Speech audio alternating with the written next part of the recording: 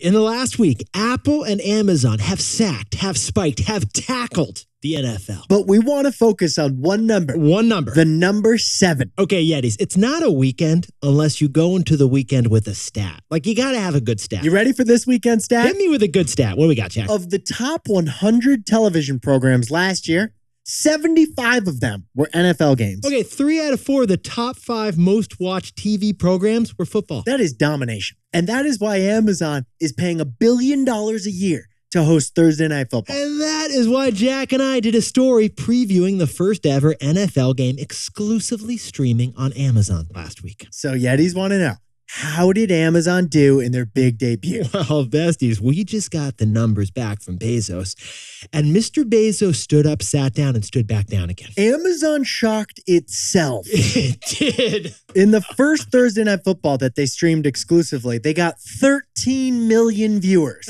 Sprinkle on a little context. That is 50% more viewers than the same game last year. Now, Jack, that's great for the NFL, but why is that better for Amazon? A record number of people signed up for Amazon Prime to watch the game. Get this. More humans signed up for Amazon Prime than during any other 3-hour period in Amazon's history. Yeah, that's right. A lot of uncles demanded their niece and nephew show them how to watch this damn game on the dang internet. It's making me reset password. I already put in my password. Like we said, Yetis, that is why live sports have always been the holy grail of streaming video. Nothing but live NFL and the silky smooth voice of Al Michaels could drive signups for Amazon Prime. I do love Al Michaels' voice. But funny timing, Yetis, because that wasn't the only big tech thing going on with football. Big tech is gang tackling the NFL right now. On Friday, just before the weekend, the NFL announced the brand new sponsor for this year's Super Bowl halftime show is going to be Apple. It's Apple. Apple's the sponsor. It's not Pepsi. It's not Budweiser. It's not Little Caesars, Papa Domino's, John either, Jack. It's Apple. Apple Music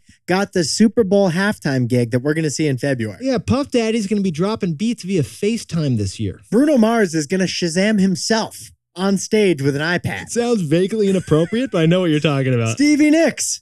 She's going to wear AirPods and make those her microphone. Now, the real goal here isn't Apple to play music in the halftime show. They've got a different motive, right, Jack? Apple's sights are set on NFL Sunday Ticket. Okay, so Apple just dropped $50 million to be the sponsor of this year's Super Bowl halftime show. But experts expect that any day now, it's going to be announced that Apple's paying $2.5 billion a year to take over the lucrative NFL Sunday Ticket deal. That would mean Apple taking over basically every single Sunday NFL game. It's on DirecTV now, but that's a lame duck. It's coming to big tech. Apple is pulling a Jerome Bettis here. It's following Amazon's block through the hole. So, Jack, what's the takeaway for all our buddies tossing the old pigskin? The most important stat from Thursday night's game, the number 7. 7, S-E-V-E-N, 7, the number 7, as in 7 years younger. The average age of Amazon's Thursday Night Football viewer was 46 years old. Yeah. That is 7 years younger than the average viewer of a typical NFL game. Now, here's why Jack and I love that number. If the NFL has any weakness right now, it's that Gen Z doesn't care about touchdowns. Yeah, that's the goal of the NFL. It's not trying to reach a bigger audience. Right. They're trying to reach a younger audience. So the NFL is big tech's ticket to taking over media. But big tech streaming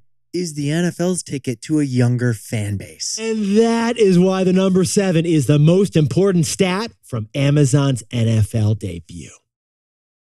Thanks for T-boying with us. Don't forget to like and subscribe to this channel for Pop Biz every day.